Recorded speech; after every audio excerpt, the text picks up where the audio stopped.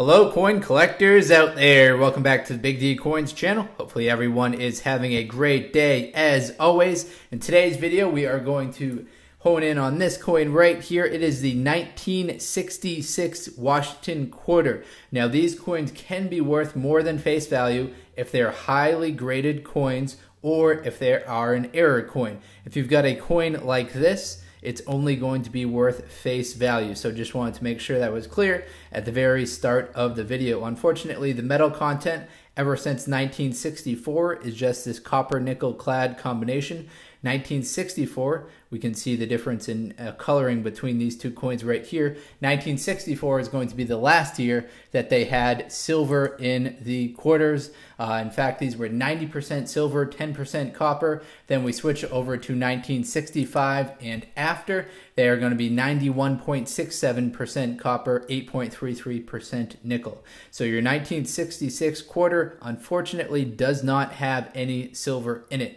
Another interesting part about 1966 is 1965, 66, and 67, the United States Mint did not make any proof sets. They just made these United States special mint sets in which featured a Kennedy half dollar, Washington quarter, Roosevelt dime, Jefferson nickel, and Lincoln penny.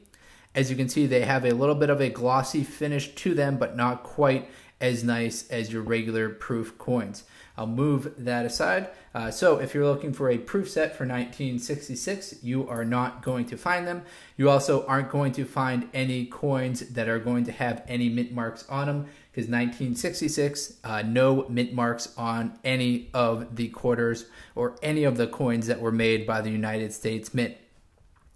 All right, I've got the 64 over here on the left, so we can see kind of the silver coin, and then we got the 66 on the right. Let's talk about the mintages of the 1966 Washington quarter. So that's how many were made. There are 821 million of these 1966 Washington quarters that were made. Interestingly, that's about 1 billion less than the year before. The year before, in 1965, the first year they took the silver out of the quarter, they made 1,819 million.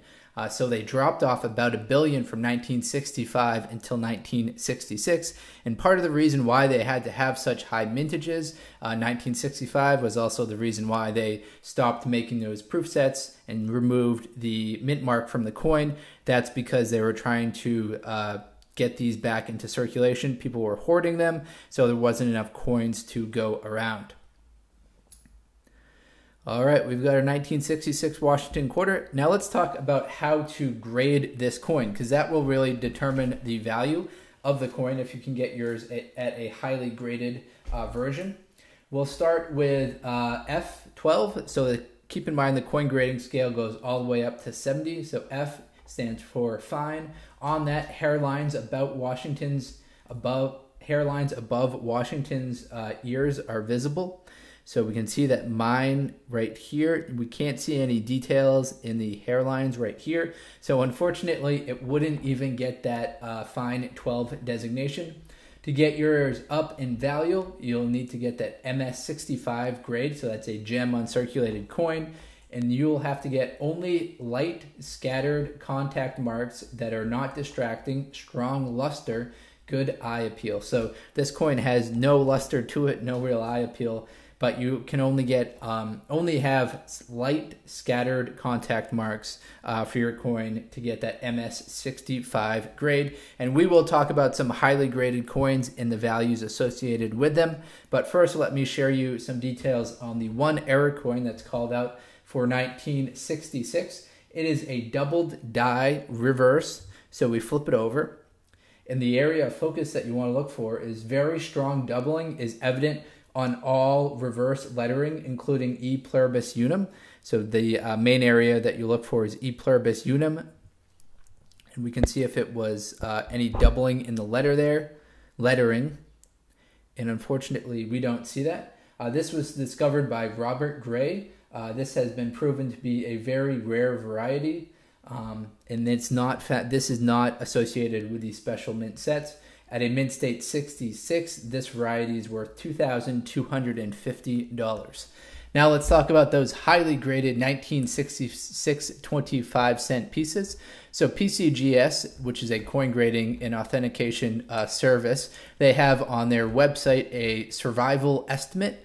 So they estimate how many coins survived at different grades, and they have 65, mint state 65 or better. They estimate that there are 12 million of them that have still survived. So you really need to get that mint state 67 or better designation to it, because those ones are scarce.